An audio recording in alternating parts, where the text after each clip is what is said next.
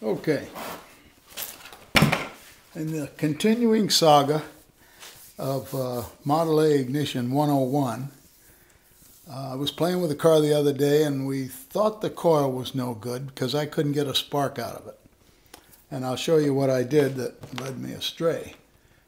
I've got a battery charger here, so that's my power supply. This is a ground, that'll be the car. And I've got positive ground to the vise. And I've got the negative to the coil. And if I touch this, that energizes the coil. But I get no spark here. So that's kind of stupid, and we concluded, well, that coil must be bad. That's not the case at all. The clue here is you have to have a condenser in the circuit. So now I have a condenser that's grounded. Now this has to connect to the positive terminal on the coil, and that's how it does in the car. And if I connect that to that, and now I put power to this,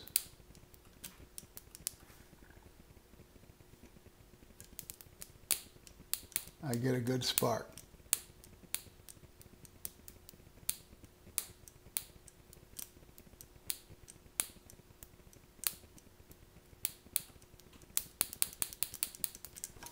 Okay, so I think that is a method of checking the coil and the condenser. If you've got a condenser, and I always said they don't go bad, but they do, you can check that with a coil, putting power to the coil, the negative side, the hot one, and then what this does, this terminal goes up to your ignition switch, back down to here, back down to the points, and they ground this circuit. And that's what I'm doing when I touch this to the vise. I'm simply acting as the points. So I hope this explains it to some degree.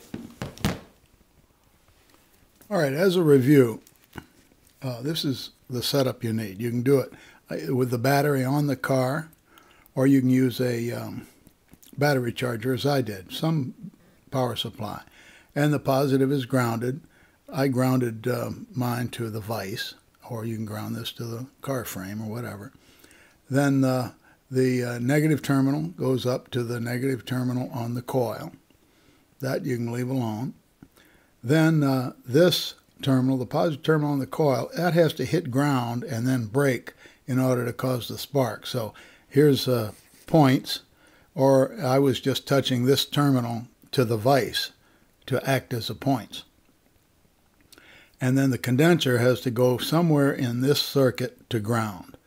And in the distributor, it's hooked near the points to ground. You can also hook it to this terminal to ground, but you need a condenser.